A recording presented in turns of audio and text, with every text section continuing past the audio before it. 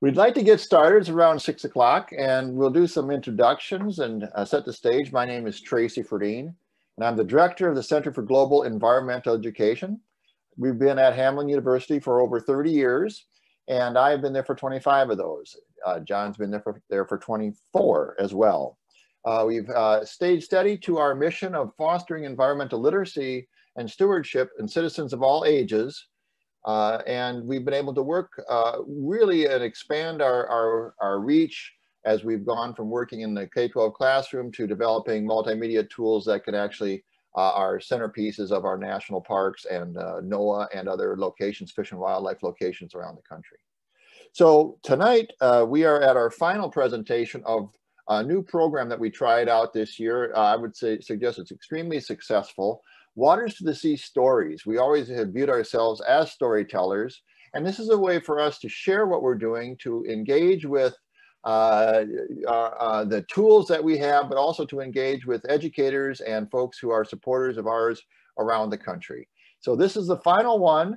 We will be starting up again in the fall, but I also want to give a big pitch to our two new institutes, our institutes this summer. We'll be virtually going down to New Orleans in June and working in the Delta, and then up to Minnesota in the summer in July, and explore our backyard in Minneapolis up here in St. Paul. So tonight, as I said, our final program. It is featuring a work that we are very proud of. We started this fall working on this, and we have been moving forward with a great team of folks. We're going to be looking at the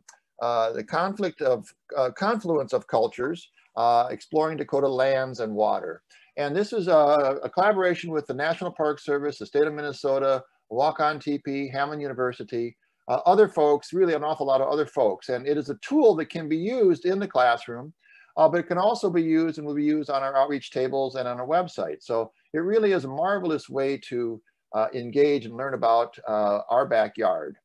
To do this, we're going to follow the format that we've developed, which features a little bit of John Shepard will be talking about our interactions. Oh, I think we don't need that. There we go. John Shepard will be talking about our interactives, and we have two content experts coming in with Lyndon. Well, we'll get to that with Lyndon and Mishaila. I'll introduce those more formally in a few minutes. But right now, you know, we've been Zooming for a while with this crazy pandemic. You probably know to keep your mic on mute. You can use the chat to ask a question or seek clarity.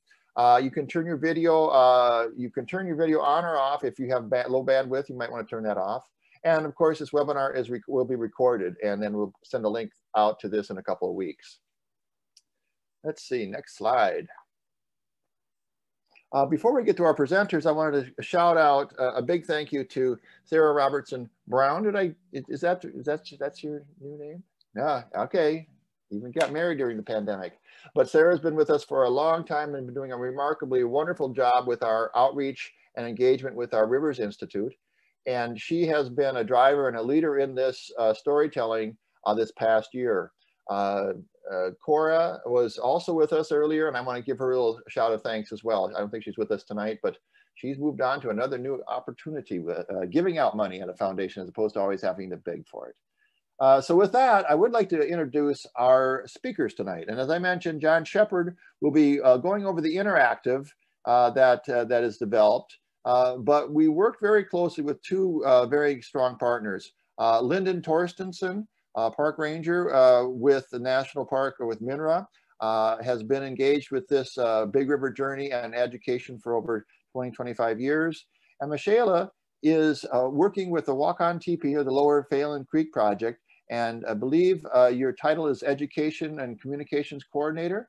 I know that's the realm of what you're doing, and you've been there for a couple of years, and it's great to see you growing and taking that role to new heights and new levels. So thank you very much for that.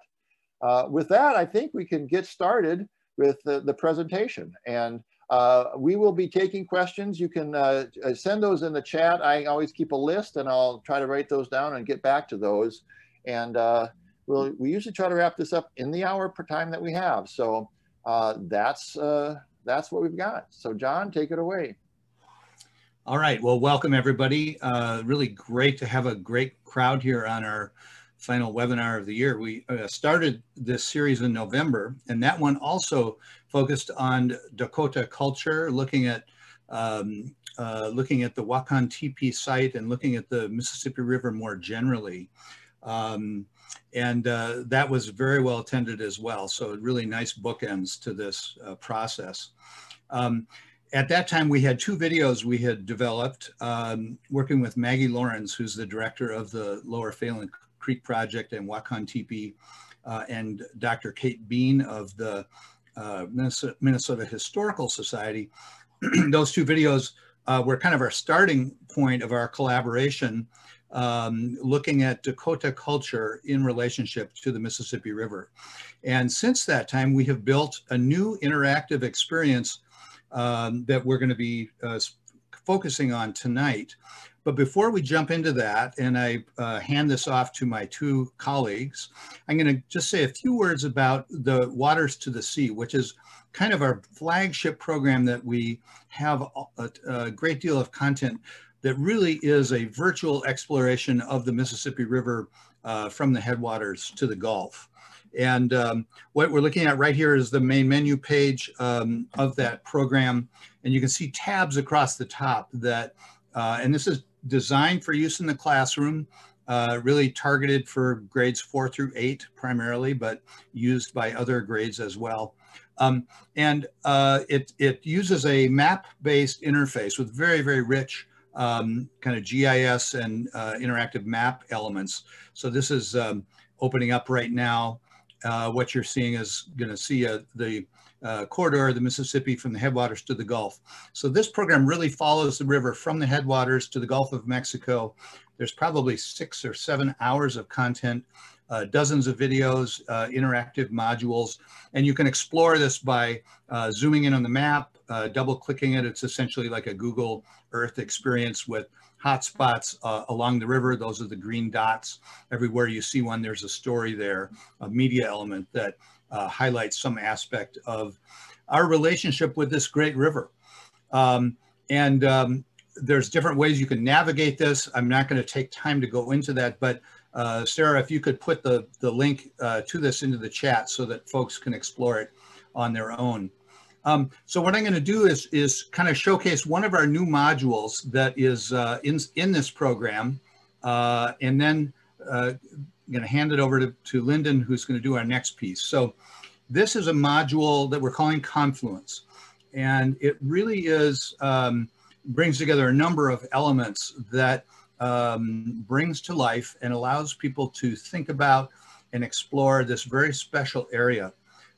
In which we are so excited to, telling such a strong story of such an important place that is so central to our collective history, those of us that live in this region, but also, of course, to the Dakota. This confluence, which is, as Mishaila will talk about, which is known as Bdóte, is thought of as really the heart of the Dakota homeland. So we kind of begin these sharing this with that idea that all of us who are here in this region are on Dakota land, and we're honored to be able to help tell the story, both how the Dakota understand and feel about their relationship to these places, but also, how they've enriched our communities, regardless of who we are, who live here now. So this is a module we call Confluence. There are multiple elements. We're going to be looking closely at the Dakota, or the Bdóte, exploring Dakota lands and waters.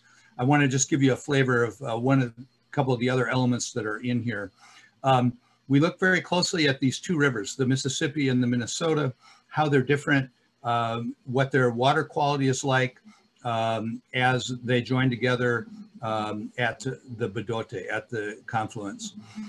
We also have some interesting pieces that really look at kind of a multi-dimensional look at our relationship with the river by focusing, in this case, on the Ford Dam.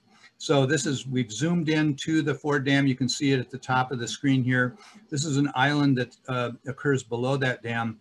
And as I click back and forth, I can view this same scene at high water and at low water.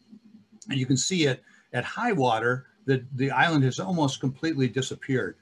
Whereas at low water, you can see it's visible.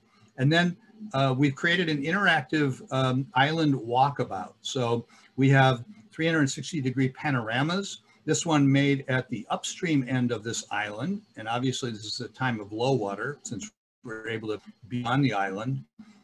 Then we have another one at the other end of the island. Looks very different. So a lot of sand, a lot of sediment occurring at the lower end of the island. And as you recall a second ago, we were looking at a gravel composition at the upper part of the island. And then we have a 360-degree video. Hopefully this will load quickly. So here we have 360-degree video, kind of a walkabout where you can explore this space. And really our questions we ask are, what can we tell, what can we learn about this island, how it functions, what the ecological elements of this particular place are through this observation of these 360 panoramas, these 360 video. So we have, if you continue through this, there are additional questions that get you thinking about those ideas. We also have a section, we've recreated the experience of going through the lock and dam, kind of the engineering piece of that. We have a 360 video that follows a houseboat through the Ford Dam, the Ford Lock, which is at the bottom of the screen here. And then we have what we've built as a Lock Master Challenge. So this really has you interacting with, as if you were the Lock Master, controlling how you would lower this barge through the lock by these different controls, and where you're given some rules about how the lock operates. So we can just begin to explore this. If you make the wrong choice, you will get that kind of response. So we can just open the gate here, let the barge in. We have to close the gate. Now we can begin to open the valve to release water down below. So you get the idea. This is kind of an experience, a virtual experience of playing with some of these features of what actually makes a lock and dam work. So now we've closed that. I believe we'll be able to open the gate. Barge will be on its way. So building these interactive elements that allow you to explore these pieces. So with that, I'm going to back out again, and I'm going to hand the controls over, or the narration over to Lyndon, who's going to walk us through the Big River Journey program. And I'm going to jump back to Waters to the Sea here. And Big River Journey, as he will explain, is a program we're very excited to develop with the National Park Service. It's a tab right here. So I'm going to click that tab, and that's going to open up Big River Journey. Lyndon, I'm going to, just so we can play this at absolute full screen, I'm going to open it up one more time here so that it'll just be a little bigger on the screen. So. All right, so that's my piece. I wanted to just let you know about Waters to the Sea. Sarah will put the link to that program in the chat. You're welcome to explore that. And Lyndon, if you would, please walk us through Big River Journey Online. Well, great. Thanks, John. Thanks so much. And thanks to everyone for your interest in Big River Journey Online and this new cultural module. As John earlier said, or Tracy did, I'm an education specialist for the National Park Service at the Mississippi River, and also a licensed teacher, and I manage our formal education programs for the National Park Service. I want to provide just a brief introduction to our national park and to the larger program of Big River Journey Online before turning it over to Mishaila to show you the new cultural module. So the Mississippi National River and Recreation Area is the only national park with a primary focus on the Mississippi River. The park runs 72 miles along the Mississippi River through the Twin Cities, from the Crow River near Anoka, through Minneapolis and St. Paul, past Hastings to the St. Croix. The park is entirely in Dakota homeland. In this park, the National Park Service manages just a fraction of 1% of the land. That's the federal land that belongs to everyone. Most of the land is in the hands of local entities like cities and private landowners. So the National Park Service works with partners and thousands of volunteers to care for the land and the water and the other resources in the park, and to educate people and students about the park and its meaning and its nationally significant resources, historic, natural, cultural, economic, recreational, and so forth. The National Park Service has no education facilities of our own here, so we collaborate with those that do, like Fort Snelling State Park, Paddleford Riverboats, and others. We serve about 26,000 students each year, and I must say the Mississippi River, in my opinion, is the best classroom in America. Big River Journey Online is an outgrowth of Big River Journey, which is a science-focused field trip on the Mississippi River for upper elementary students that's combined with 4 to 6 weeks of classroom activity, curricula, and training. The purpose of Big River Journey is to connect kids with the river and its wildlife and science and stories and watershed, and to provide a foundation for river stewardship while also supporting academic standards. The program's been around for 25 years and normally serves nearly 5,000 students annually on spring and fall boat trips running between St. Paul and Fort Snelling State Park. 12 partner organizations led by the National Park Service collaborate on Big River Journey, and partners include the Science Museum, the DNR, Fort Snelling State Park, Audubon Society, Paddleford Riverboats, Mississippi Park Connection, Hamline University, and many others. Last spring, we had planned our largest run of Big River Journey ever until the pandemic hit, and suddenly we had to cancel 34 field trips for 3,500 students, 150 teachers in their classes. And while that was plenty tragic, it gave us an opportunity to create some new resources with Hamline University to serve students online, whether they're at home or school or, well, anywhere in the world. And we first created several online modules that correspond to the 6 science learning stations on board Big River Journey. And we launched that May 1st, 2020. Last fall and winter, we worked to develop the new cultural module with involvement of Lower Phalen Creek Project in Fort Snelling State Park and others. And so I want to give you a brief orientation right now to the overall site. And let's start with that home screen, and let's start with the introductory video. And John, if you would go ahead and click on the introductory video.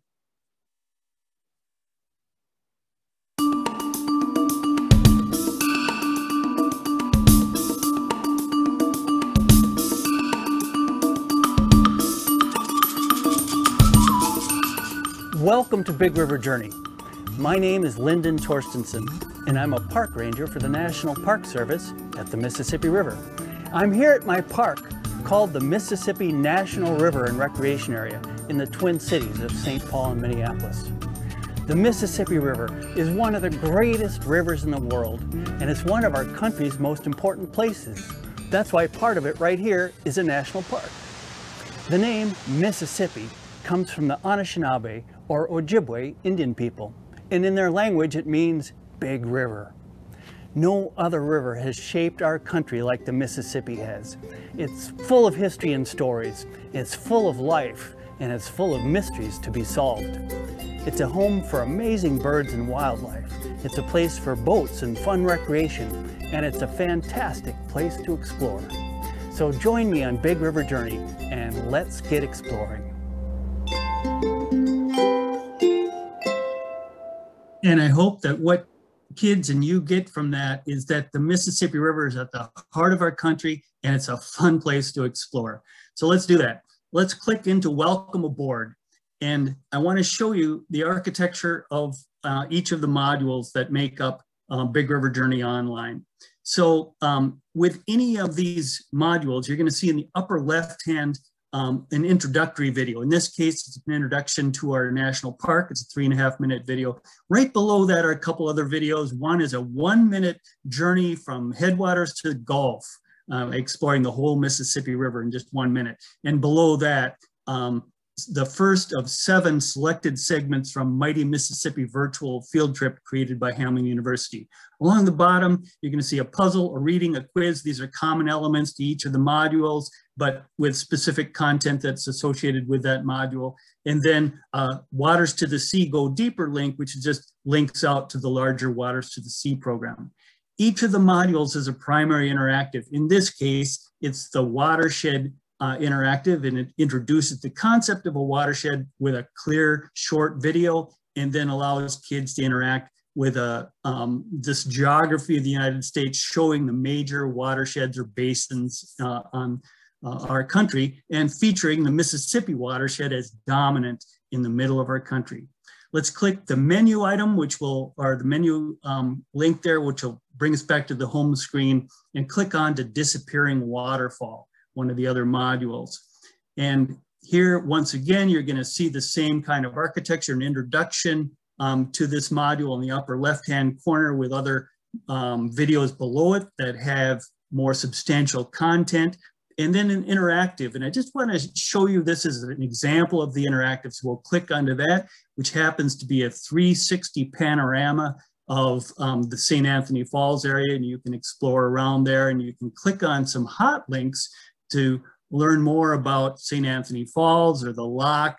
You can click on to a video that's embedded in the lock to show you what it's like to canoe through the lock, if you were able to do that now.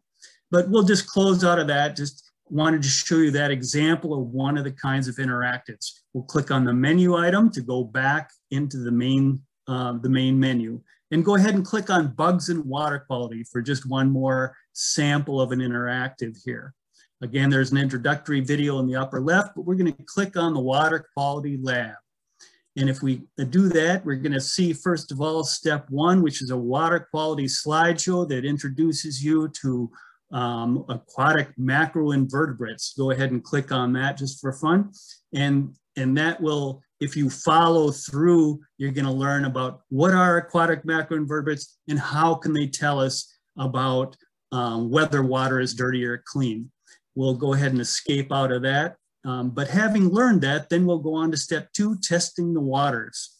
And you'll see some prominent red dots here that just help us, first of all, to get oriented on our Twin Cities. And you can see the direction of flow of each of the rivers, where the Mississippi River is and the other major tributaries. We'll click continue, and then click on to the Minnesota-Mississippi confluence, where we're challenged to determine which of these rivers, the Mississippi or the Minnesota, has better water quality. So we'll click on test site number one, and then follow the prompts, clicking on the vial, clicking on the Petri dish, and then we can associate each of those aquatic invertebrates with which class they belong in.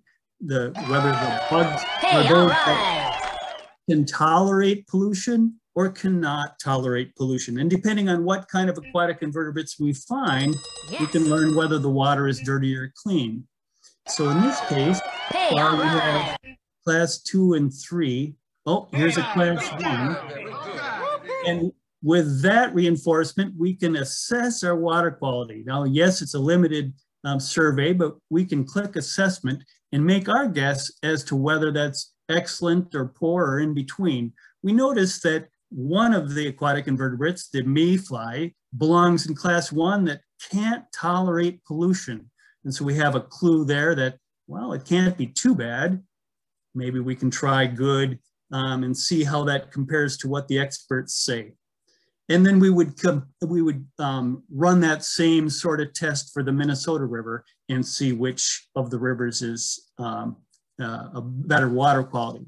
So that's kind of a quick survey. We'll escape out of there. Quick survey of some of the modules within Big River Journey Online. I just want to click on one other feature here, and that is the 4 teachers, the towboat. And in the teacher resources, there are a set of assessments for each of the modules. And then there's assessment answer keys. Now, we don't let just anybody have those answer keys, but you all are special people. So I will put into the chat the passwords for that. But in that screen, yeah, you're not authorized, John. There's also a teacher feedback survey form, which we'd love to have you complete once you've had some experience with Big River Journey Online. There are other resources below, including river facts and vocabulary words for the various modules. At the bottom, there's a link for standards as well. So if you're interested in what standards are associated with which modules, you can get some of that information right there. We'll click on the menu once again. And at this point, we'll go back to the Confluence of Cultures module. And so once again, we're going to be presented with this screen. And I must say, this has become my favorite module. And I want to pass the baton over to Mishaila at this point to go through this module with you in some detail. And I want to just express such gratitude to Mishaila and to Maggie Lawrence from the Lower Phalen Creek Project for their work on this module with us. It couldn't have happened without them. So, Mishaila. Hamidakuyapi, Chante Washtana Pechiusapie, Mishaila Bowman Amakiapie, Sisseton Wahpeton Oyate Himataha, Dakota, Dayaya Hippie. Hello, my relatives. My name is Mishaila. I am Dakota of the Sisseton Wahpeton Oyate. I work for a native-led environmental nonprofit here in the east side of St. Paul called Lower Phalen Creek Project. We have a mission to engage people to honor and care for our sacred sites and the cultural value within them. So we were equally as excited to get the opportunity to work with Phalen and the National Park Service on this beautiful Confluence of Cultures module that we have here. And it was a beautiful coming together of a lot of community members, just piecing together stories and knowledge that we have. A couple times during our presentation tonight, we've been talking about how we all exist on Dakota land. But a lot of times I feel our community doesn't really know what that means. And I mean community as in all of us. And so one way that we can get a better understanding of what it means to live on Dakota homelands is through sharing our stories. And so we have the Confluence of Cultures module here. And in this upper left-hand corner, we have a sort of introductory video to the module. Here we are, by Cow Tao, an interpretive naturalist for Fort Snelling Park. And in this video, Cow sort of goes into the importance of telling these stories from a cultural perspective and what that means for our relationship to the river. And actually, you know, for the interest of time, I think I might just show you these elements because there's so many elements in all of these modules, and I want everyone to have a really beautiful understanding of it. But so we have this introductory video up here. The second one on the left is more of a timeline. So as a group, we were able to, oh geez, now it's not gonna load, I bet.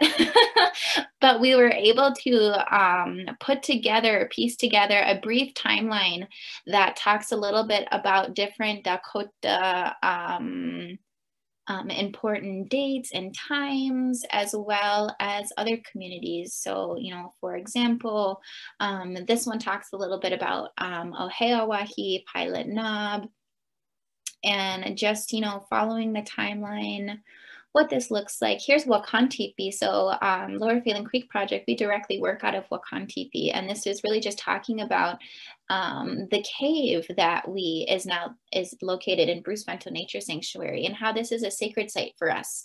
But as history and colonization and settler colonialism progressed, unfortunately, our sacred site was destroyed with dynamite. And so, you know, this just talks a lot about, you know, following the history. Here we have the Dakota War of 1862. And of course, we do talk about our Black relatives and our immigrant relatives, our Hmong relatives in this timeline, and relationships to the river. So that is a really good learning opportunity for everyone. Here we have a brief video from Dr. Kate Bean talking about Minnesota as Dakota Sacred Waters. But I think we can all view that on ourselves. And then we have a beautiful reading here from Ramona Quito Stately about her family's story at Bdóte, or at Fort Snelling. And there is a video version to click on and a PDF version of that story. Other elements like a puzzle and a quiz, but my absolute favorite element of this module is the Exploring Dakota Lands and Waters.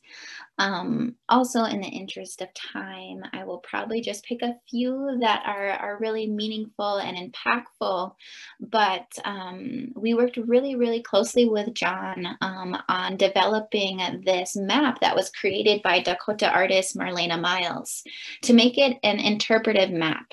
So what is just incredibly impactful about this is that it is Dakota people telling Dakota stories on Dakota lands. And while that might seem a little bit redundant, it is groundbreaking to have a education platform like this, because oftentimes our stories aren't told by our own community or by our own people. Oftentimes when we hear about Dakota lands and waterways, they come from a historical and Western perspective.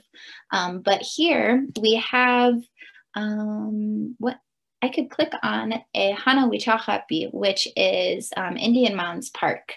So a burial site for a lot of our relatives. And the way that this map works as an interactive is that you would click on each one of these sites and it will bring you to a video that you can then click on and hear stories from our community talking about these places.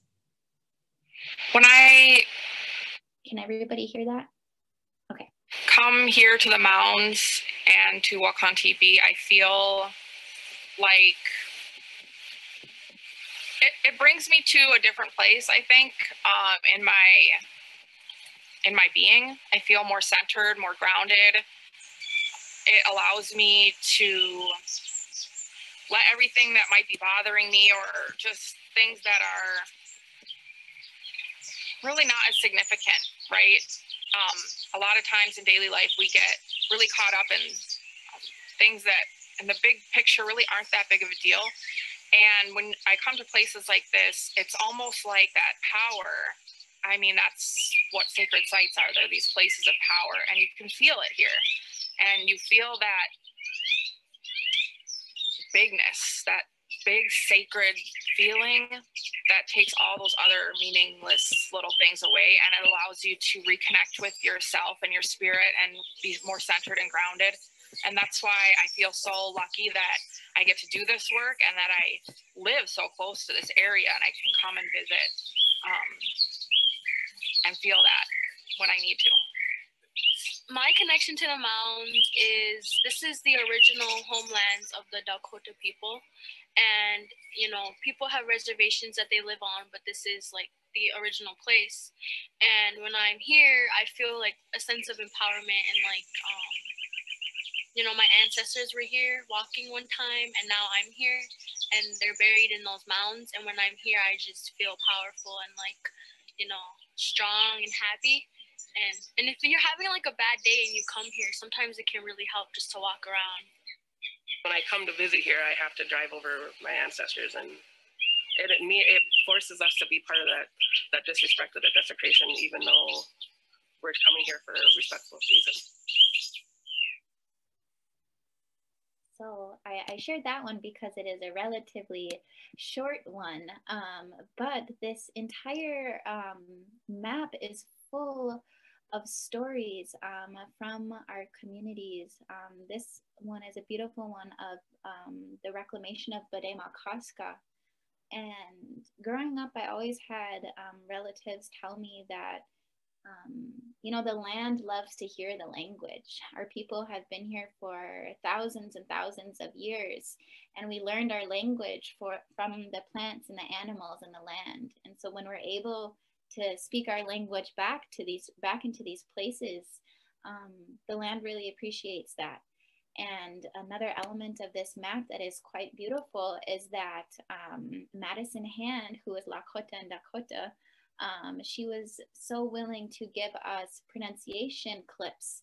And so you can click on these little microphones next to the names of these places, of our sacred sites, and learn how to pronounce them. Bdóte. Owamani omani. Gap ojia. Ehana wichachapi. I remember when Bdóte, the name of that lake, was returned. And I heard a lot of community members feeling a little bit anxious about being able to properly pronounce it.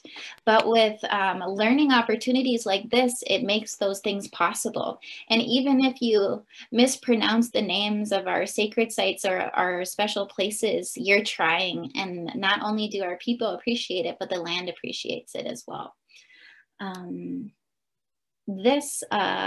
This one is about Bdóte, and we have a couple different videos on the importance of Bdóte as the point of origin for Dakota people. And then of course we have one about the Wahpeton, or the Mississippi River, featuring Kate Bean, and an illustration done also by Marlena Miles and Jim Rock. And then we have some about Wakantipi, which is the sacred site that Lower Phalen Creek Project, that our work organizes around. And I accidentally exited out of it. I did want to share one more video. Which one was it? I think it was this one.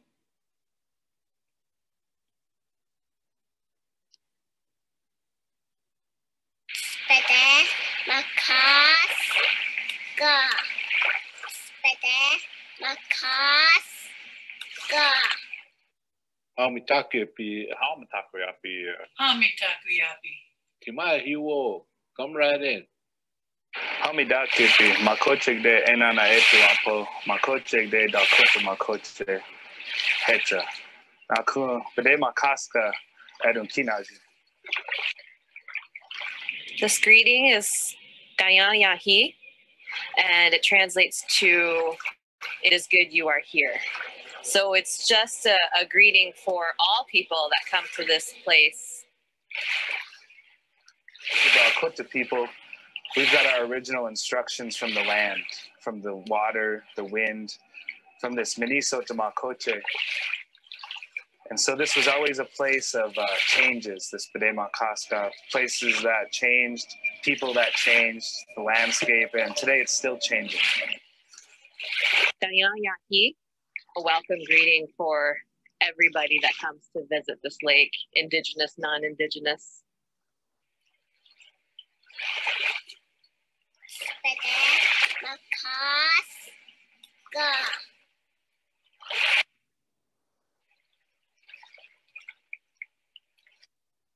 I can't but help smile hearing little ones pronounce the names of our places.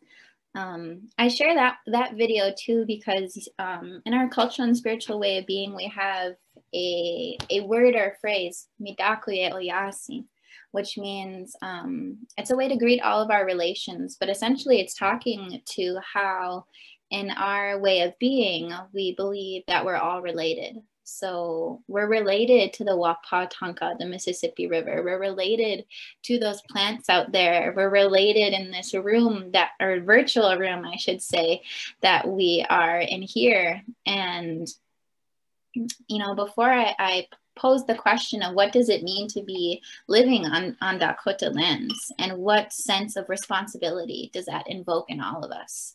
And, you know, this collaboration came as a piecing together of stories, of Dakota stories from Dakota people, but also the stories of all the people who live here. If we are to view the river and each other as relatives, we have a responsibility to take care of each other. And that is what is so important and impactful about modules like this, learning opportunities that offer opportunities for our Wakanhej, our young ones, and our teachers, our educators, to share these stories and to share these lessons. We all know that we love the lands and waters and the environment, and we are in a time where protecting them and nurturing them is of the utmost importance. And one of the ways we can do that is to learn their stories and to learn their names, which is why I'm so humbled and thankful to be able to share some of these with you. And it wouldn't have been possible without the help of Phalen and the National Park Service and all of the people who allowed us to share their stories. Here we have a quick credits and acknowledgements, but it's not that quick. It's full of all these people in the community who want these stories shared.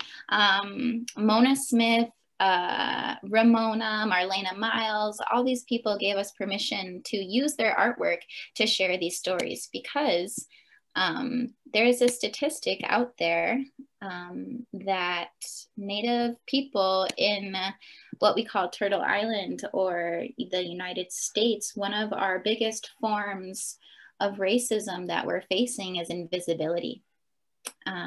But thankfully, we have amazing people in our community that are working so tirelessly to combat that, and educators who are wanting to share these stories. And everyone who's here tonight, I just extend a really large Pidamayaye. Thank you so much.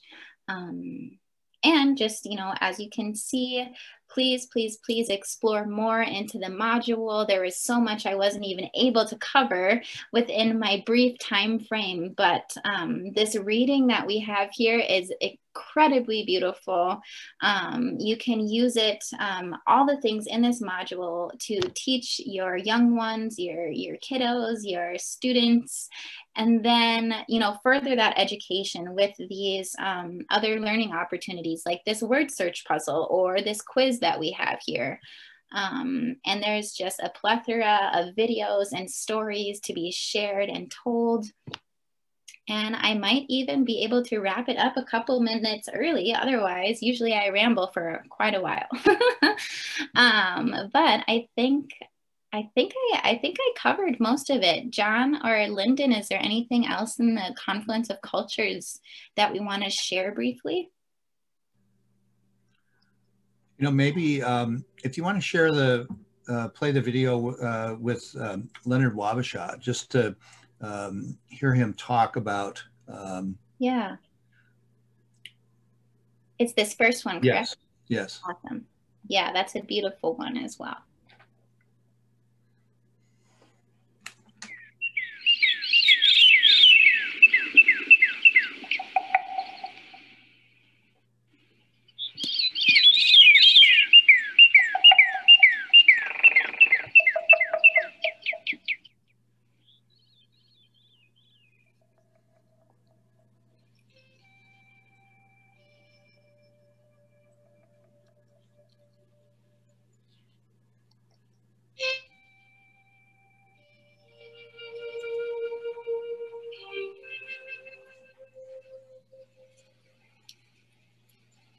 This is the center of the universe, the center of all things.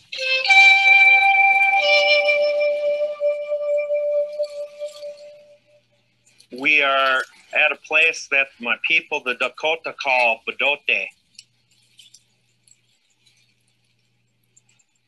This particular Bdóte is very significant to many of the Dakota people, because they believe that this is the spot where the Creator made us. He used parts of everything that you can see around us here, the trees, soil, some of the fish, some of the birds that are flying by. That's one of the reasons why we have this connectedness to all things.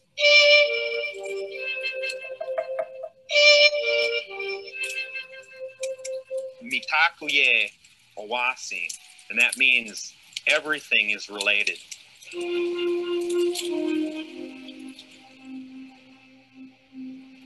We used the river valleys as our homes because we had fresh water right there.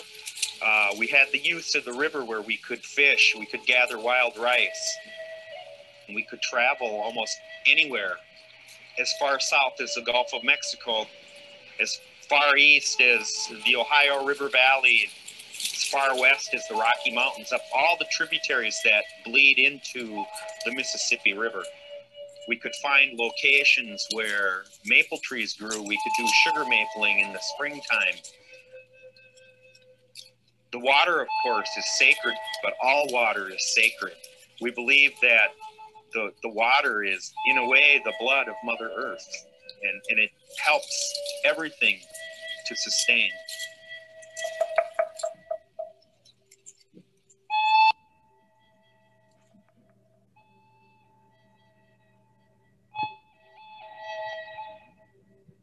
Everything is a life. All things have spirit, even the rock. Respect these things because it's all we have to fall back on.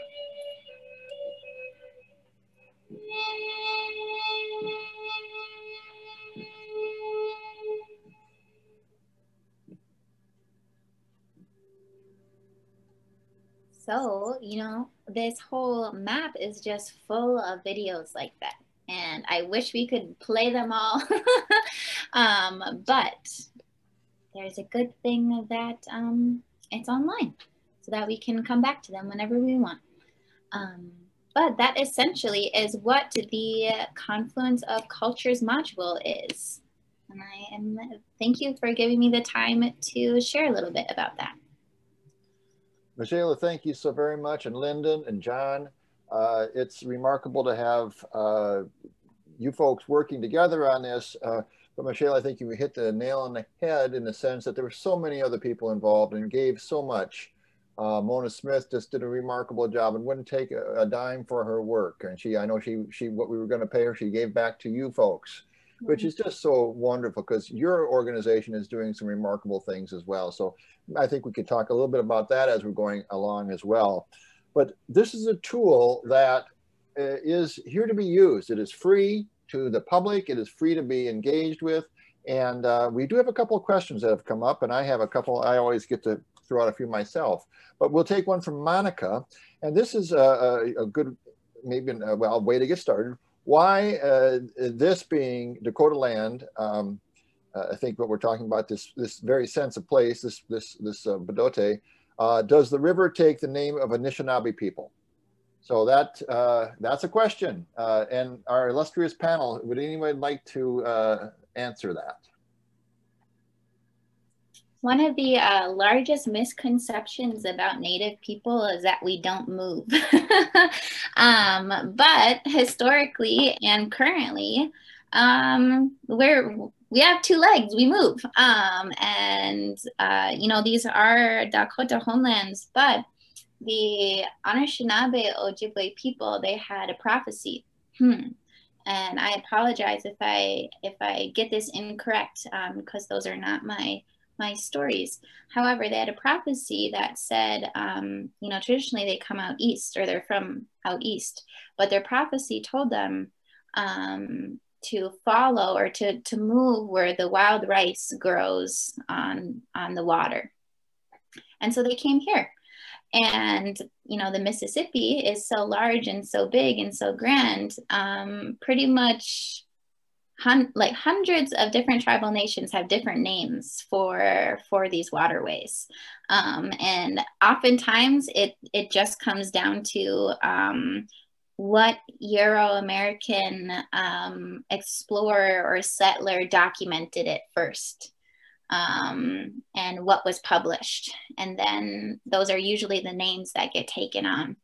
But it's really, that brings up a really good question of, you know, one of the introduction videos to the cultural module talks about how there are so many Dakota names of towns in Minnesota. Like the word for Minnesota, Minnesota, that's a Dakota name. But talking about a lot of the suburbs, Chanhassen, Wayzata, Wazata. I could go on and on and on and on. But oftentimes the names that we have for places, it depends on what, who documented it way back in the day and how that got published. But I can guarantee you there are hundreds of names for the river. Yes, and even a little more focused is that the French were coming in as the early Europeans that were engaging through the Lake Superior waterways, and that they would have probably come into contact, well, they came into contact with the Anishinaabe before they came into contact with the Dakota. So that you hit the nail, you're right about that I believe that you could say the French probably were engaged with that, and then whoever gets to write the map kind of writes to tell the story to begin with, and they developed some of the first maps of this area. Here is a question from Josh Leonard. There are wonderful Native American perspectives in the new Minnesota State Science Standards. Some non-Native, including many white teachers, can feel like they are not supposed to teach Native American stories if they are not Native themselves. How can we encourage non-Native teachers to share these stories without appropriating those stories? What comes to mind just right off the bat would be sharing stories that come from our community directly. So like this great resource that we're talking about today is a really wonderful way to share stories about our community, but that are from our community that you're just elevating and uplifting. Another good way that I have been in conversation with teachers and folks who are really wanting to teach more about our histories and our current presence here, as well as, you know, what we're doing. We have, did you know that the Twin Cities is the third largest populated area of Native people in the United States? And so we have so many people on the ground working in nonprofits, Native businesses, and governments doing incredible work. But again, it's just about elevating that and shining a light. I will say it again, but the modern form of racism for Native people is invisibility. So doing what we can to elevate and uplift the stories and the work that we're doing is a really wonderful way to combat that. To get more directly to the question, you know, intentions matter. If you're doing things in a good way, that matters. But oftentimes it can be uncomfortable to teach about a culture you're not familiar with. So if that is something you're experiencing, I always recommend reaching out to different Native organizations, Native teachers, and inviting them to your classroom to talk. But remember to please try to tap into any funds that you may have, because it's a lot of labor for us sometimes to have to talk about traumas and history and things like that. So if you are able to monetarily support a speaker to come in, I think that is one of the best ways that you can have authentic and accurate information and education that is coming directly from our communities into your education and schooling systems. I do have a question about how many Native speakers, how many Dakota Native speakers are in Minnesota, or maybe what is the state of the language in our state? Yeah, in Minnesota specifically, it is pretty low. Unfortunately, too, the pandemic has taken a lot of our elders. COVID has hit our community harder than any other demographic. And unfortunately, it has been taking a lot of our fluent speakers and our elders. I'm not quite exactly sure on the numbers. A couple of years ago, it was around 1,000, I think. I could be completely wrong though. But all I know is that it's pretty low, but in the same sense, we are having such an influx of second language learners coming in, and people who are just so dedicated and willing and wanting to pick up the language and learn the language. But with that comes having to deal with a lot of historical trauma happening from boarding school eras. So there's a lot of healing to be done, but our language is healing. So, yeah. One of the questions from Josh about how to engage, how to not appropriate. I believe Dan McGinnis, who helped us make the connection with you folks, talked about learning how to become an ally, which I thought was a nice way of, and that seemed to have a lot to do with listening. But with that in mind, can you talk a bit about your work with Phalen Creek? I believe that you're in the process of securing the funds to create an interpretive center. The idea of folks coming there to learn, to engage, the idea of professional development, so you're feeling more comfortable. Talk maybe a bit about what the vision of that center is and what it might provide educators and the public in this in the Twin Cities. Yeah, so like I mentioned before, we are a Native-led environmental nonprofit in St. Paul called Lower Phalen Creek Project, but soon to have our own interpretive center called Wakantipi Center. And Wakantipi, that word in our language, it means dwelling place of the sacred. And it's talking about this cave that is in what's now called Bruce Vento Nature Sanctuary, right next to the Mississippi River and Indian Mounds Regional Park. And that was a place our ancestors would go to have ceremony. People would come and gather in that place to hold meetings and gatherings with each other. But it was also a place that our relatives returned to bury passed on loved ones up above in the mounds. And so our hope in building this center is that what we've learned is, unfortunately, a lot of people don't know about this history. A lot of people don't know about this story. And a lot of people don't often know about our sacred sites. And even more so, with the coming of Euro-American settlers and industrialism, a lot of our sacred sites were looted and destroyed. And that is the case with Wakantipi Cave. It was blasted in with 3 meters in with dynamite. And that is really close to and a lot, like that happened with the mounds too. Our mounds were looted, and the burial remains were compromised and tampered with. And so our hopes for building this center is to tell that story and to talk a little bit more about what it means for us to be Dakota. What are our values? And just talk a little bit more about like our sacred sites and our relationship to these spaces.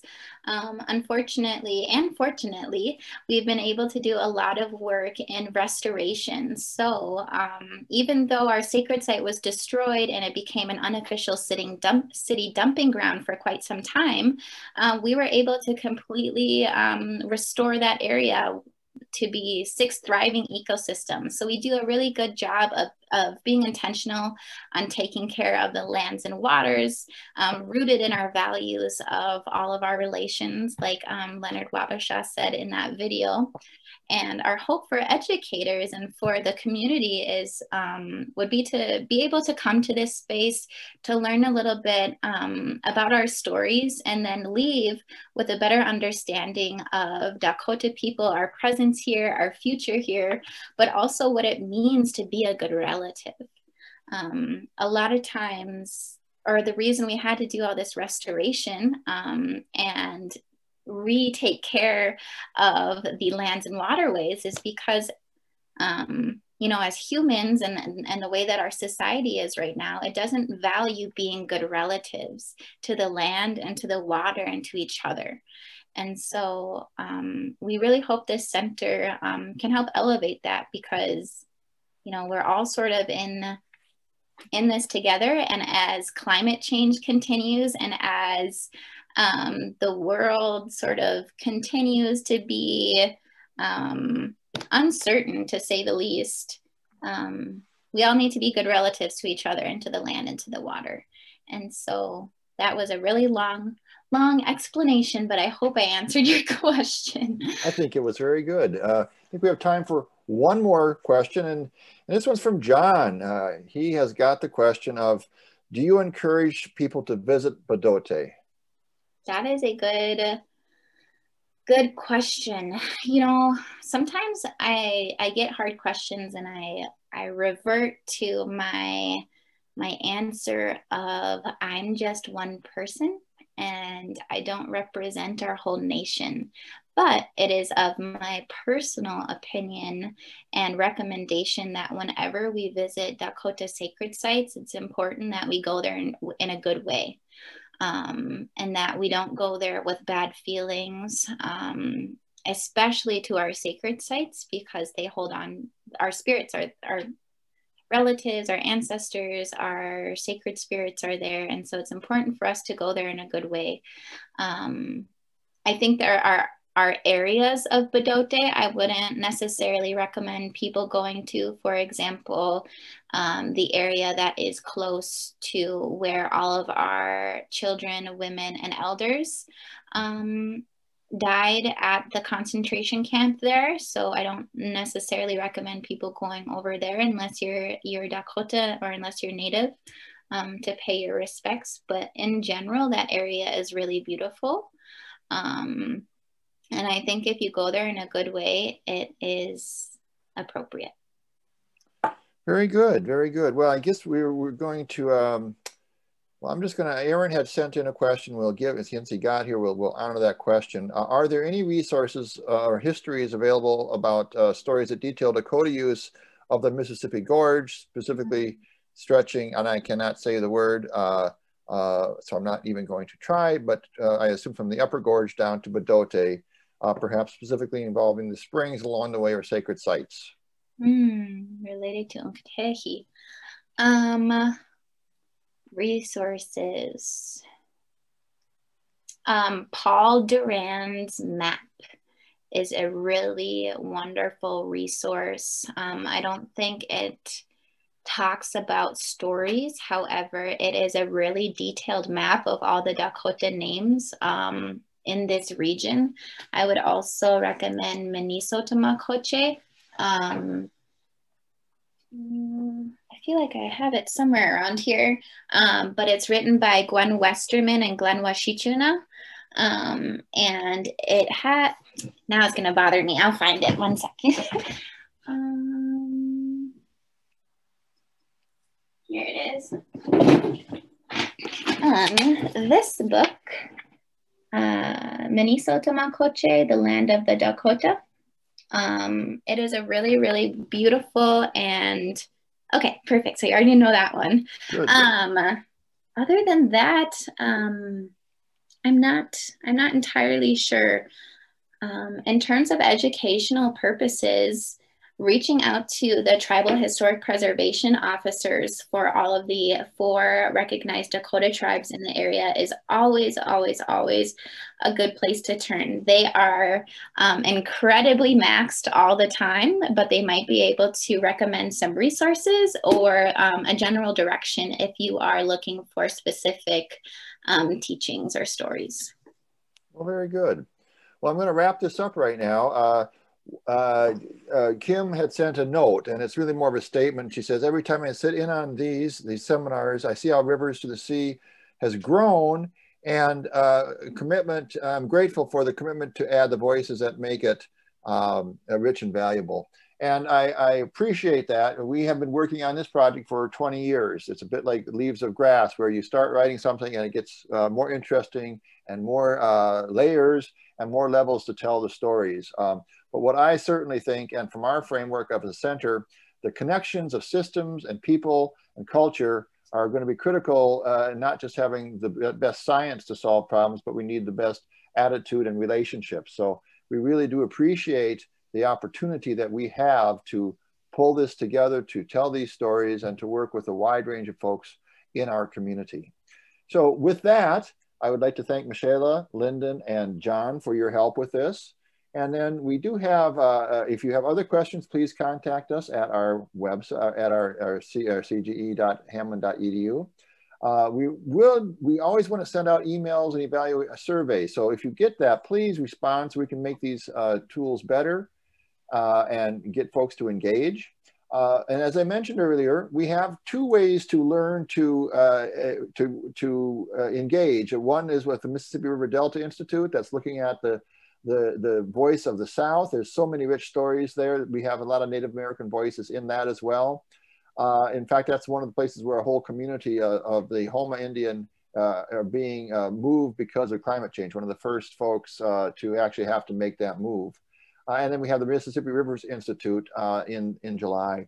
And Anissa, so I do the question about how do you get to learn how to use tools? Well, get training and talk to people, engage. And these are two ways to do it. There's so many other good organizations doing education and outreach as well as our center, of course.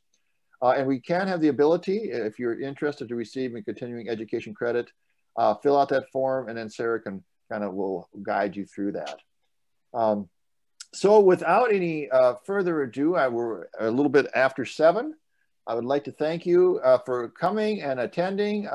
We are super excited about doing this again next year. We are going to focus on the Mississippi River again. There's so many stories to be told, and work with a few stories from the center of the river in the beautiful, rich center of our country. So with that said, I will thank you. You are welcome to stay around and have a little informal chat. And I see some good, friendly, and familiar faces. So I'm going to officially end this presentation, and anything